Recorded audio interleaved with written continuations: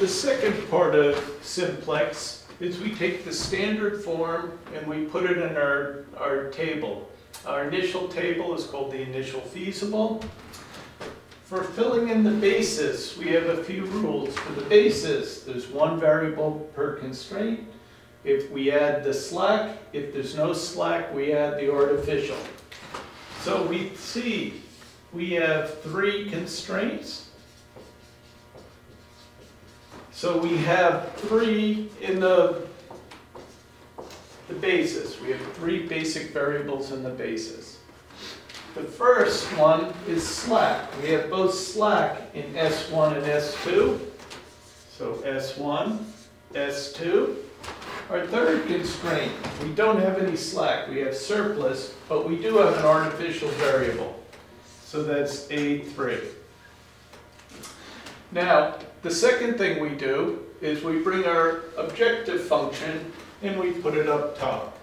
We have x1, x2, s1, s2, s3, and a3.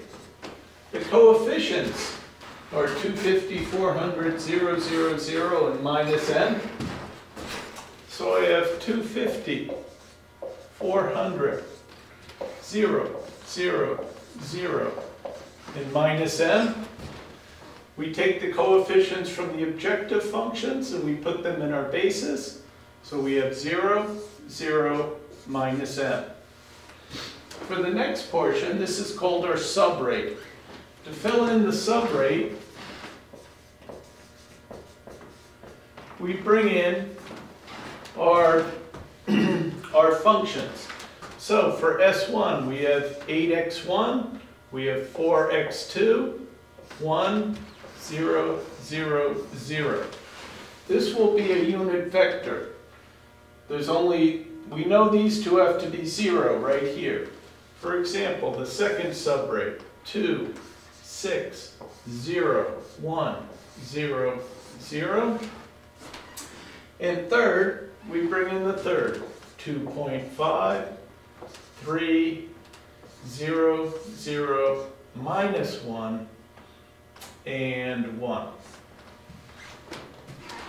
Next, we calculate z. Z is calculated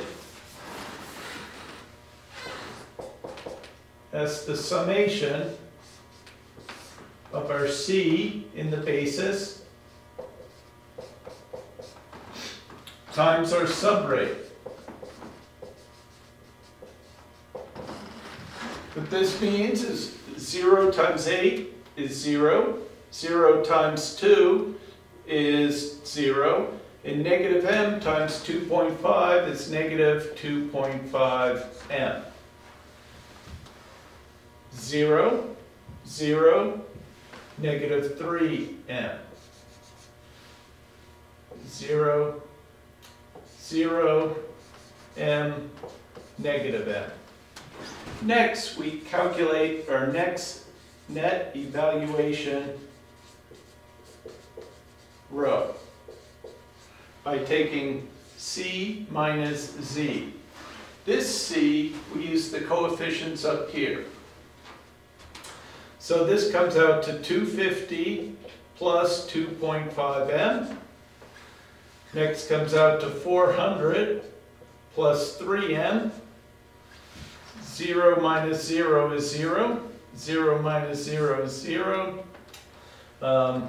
Negative m and 0. Just to make sure everybody got this, we were subtracting, so it's 250 minus a negative m. So it comes out to,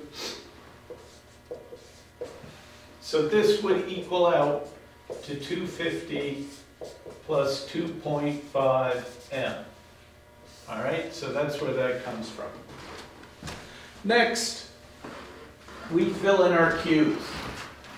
Our q is simply the quantity we have left of each of our constraints. We haven't used any S1, so we have 80.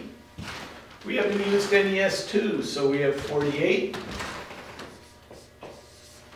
We haven't used any of our third constraint, so we have 36.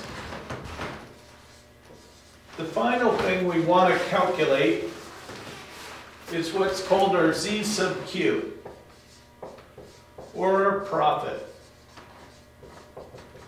Now this is easy. We know we're starting at 0, 0, so we know our profit's going to be 0.